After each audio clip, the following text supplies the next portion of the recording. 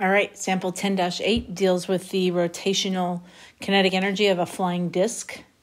We're told the mass is 175 grams, that it has a diameter of 0.266 meters. I'm going to be honest with you.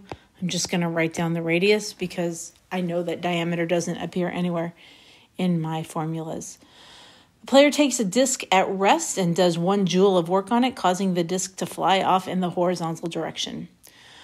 So what does that mean? This is, believe it or not, is a work energy theorem question. But before you run screaming, just realize that the Frisbee player has done work on the Frisbee and given it energy. So it's not too bad yet, all right? So all that means is that it's going to give it a certain amount of energy. Now, what kind of energy is this Frisbee going to have once he does this 1 joule of work on it? Well, it's going to have some kinetic energy. And does it have any potential energy? We'll see, okay? It says it's flown off in a horizontal direction. So if we choose this height, whatever it is, as h equals 0 or h equals anything, the point that we need to make here is that the height of it doesn't change.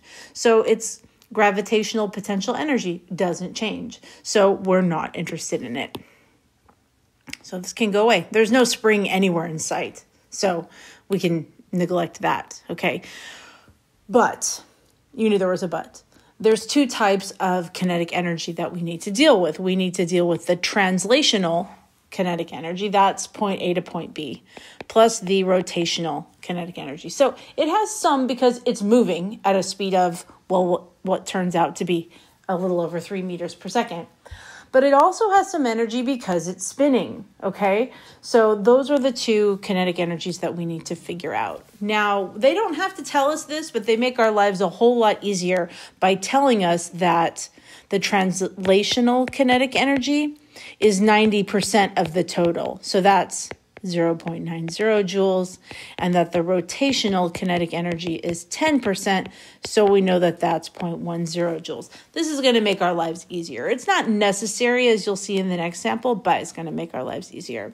So part A, we're going to find the velocity of the center of mass.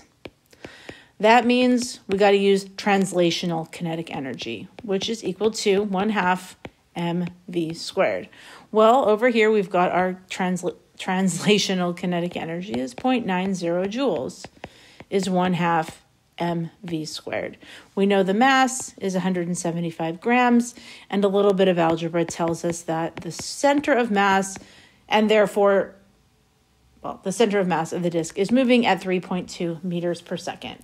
So back in Unit 1, where we didn't care about spinning, we would have said, oh, the speed is 3.2 meters per second. However, it's also spinning. So some of that joule of energy that the Frisbee player did on it, some of that went into spinning. And we need to find, in part B, how fast is it spinning? Okay? How fast is it going? How fast is it spinning? Both of these matter. Okay? So we know that rotational kinetic energy is 1/2 I omega squared. And I'm going to take that to the next page. Rotational kinetic energy is 1/2 I omega squared.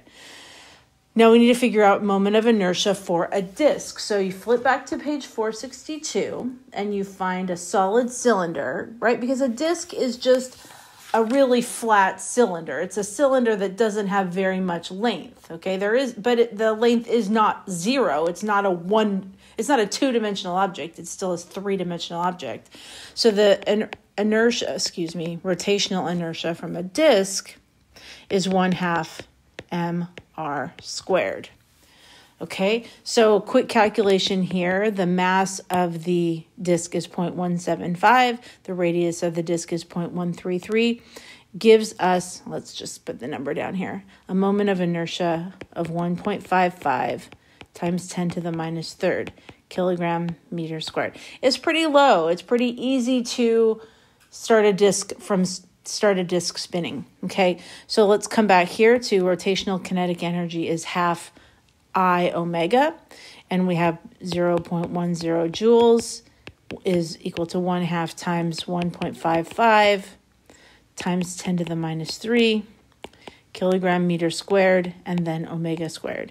And again, a little bit of algebra gives us an omega of 11.4 radians per second.